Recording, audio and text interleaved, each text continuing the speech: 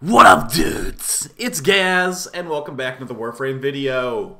So I'm going to go ahead and apologize right off the bat. I am feeling under the weather, really low on energy, but we're going to do This Week in Warframe, where we go over the entire weekly reset and things you can look forward to this week in Warframe. Reminder, there is a big dev stream on Wednesday, the 10th anniversary dev stream. I'm guessing they're just going to go over like nostalgic stuff about that's happened in the past, but there will probably be some new information on upcoming things as well. Alright, so we got a Kitgun Ribbon mod at Teshin right off the bat. Now, if you've been paying attention to the channel and all my weekly reset videos, you might have been able to get some extra reset purchases from Teshin and from other places if you signed in right away. I'm letting you know that DE put in the patch notes, they have prevented that, so you will not be able to buy 2 Kitgun Ribbon mods or 2 whatever. 2 Umbra Former will probably never actually happen ever again. Just putting it out there. But yeah, there's going to be a big dev stream on Wednesday, hopefully a big dev stream on Wednesday. They're going to likely tell us what's going on with the 10th anniversary and all that. And then additionally, there should be Borrow this Friday as well. Now, of course, Borrow is not exciting anymore at all, but apparently it's for new players, not for me. So don't expect anything good from Borrow. I think DE is incapable of making new Prime mods now that we got Archon Shards. They're like, alright, Archon Shards will take the place of Prime mods.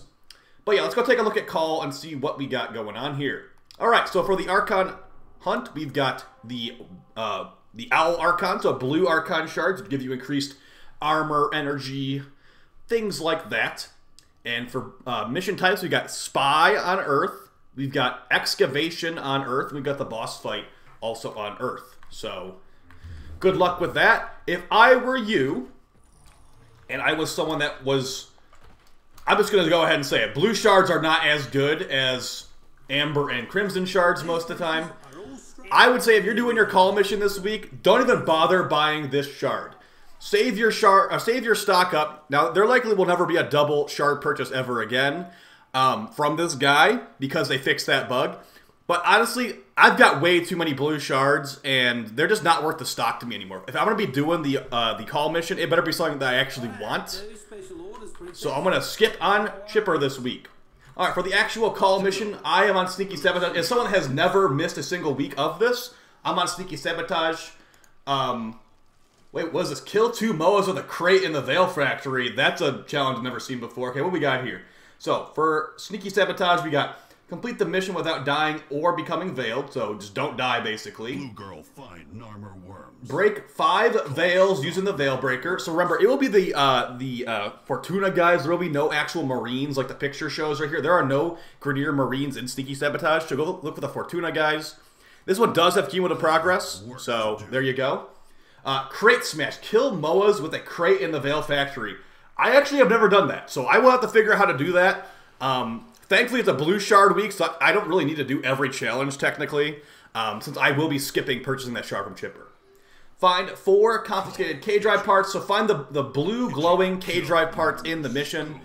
Just a little collectibles thing. Check every little corner. Have fun with that. Find and collect Chipper's tools. Okay, so it's going to be some random collectible hidden in the map. And then kill 20 Narmer Moas.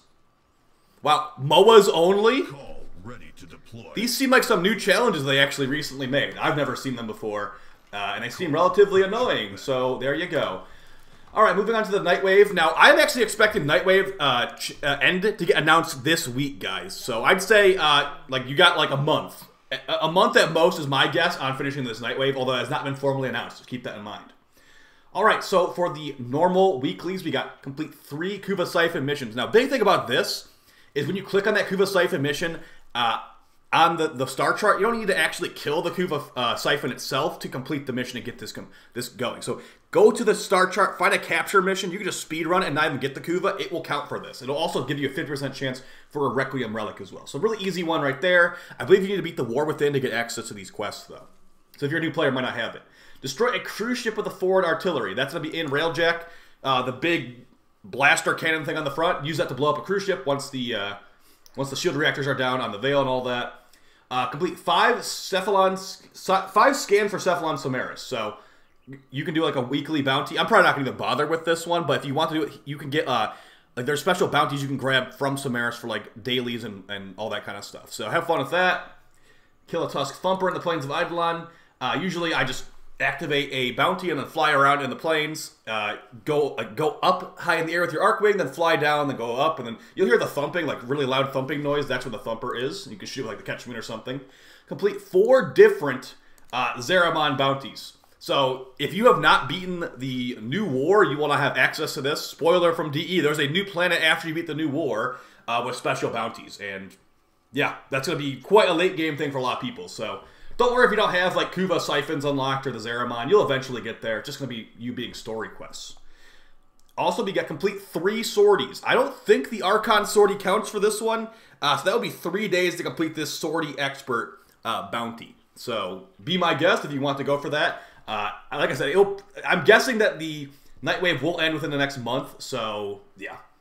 Free 1 captured Solaris using a Granum Crown. These guys are hidden inside Corpus missions on the ship, the flying ship. Rather not the flying ship, the non-planetary missions for the Corpus. The ones where the Corpus ship's flying in the air and you can like just go to it instead. Free those guys with the crown that drops from the Treasurer, and there you go.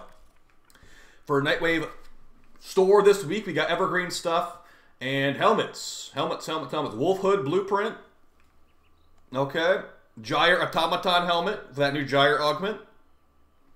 And for Aura mods, you got Rifle Amp, Sniper Scavenger, Shotgun Scavenger, and Holster Amp. As far as like good ones to get out of these, they're really not that great of options. I'd say probably go for Holster Amp if I had to choose one of these. These are not meta ones at all. Shotgun Scavenger and Sniper Scavenger. Like, Rifle Scavenger you could maybe make an argument for like, Ogress, but yeah. No. And then moving on here, we got Mastery Fodder weapons. We got the Heat Sword, Dark Sword, and Plasma Sword Blueprint. For PvP augments, we got Power 3 for Ivara, giving you 3 arrows for 1 cast of her quiver.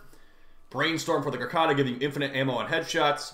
And Focus Acceleration for the Tetra, giving you increased projectile speed while aiming. So that is it for the Nightwave and the Archon hunt. So basically, it's double blue week, the week that a lot of people tend to skip. But if you want to get your, your blue Tau shards, I'd say don't skip the Archon hunt itself, so you can get your pity system built up. Let's go take a look at these invigorations. And just a reminder, if you want to get access to these invigorations, they are RNG per week, and you have to basically get rank 5 with the Necrolisk on Deimos, or you can buy this from the market technically. So we've got 5 jump resets and 200% secondary increased crit chance for Grendel. 5 jump resets sounds kind of funny if it could work in his Meatball, which I think it should. So we can have like a bouncing around Meatball of Doom. We've got Volt, increased secondary damage and increased ability efficiency. Sounds relatively nice. And we've got Nezha, melee crit chance and 75% reload speed. Those are not very synergistic, but those are decent stats anyway. So maybe I'll try one of these out. Probably the Grendel 5 jumps one sounds kind of funny. But yeah, that's basically it for the weekly reset, guys. Big things coming up this week. Dev stream on Wednesday, and I guess Borrow on Friday, if you consider that big stuff. So yeah, we're expecting Deviri in April. Not sure when in April. They have not talked about cross-save at all. So definitely be spamming cross-save in DE's Twitch chat on Wednesday when they are talking about that. Also, I'll be live streaming the dev stream as well. So come on, check my stream as well. All right, guys, take it easy, and I'll see you next time. Peace!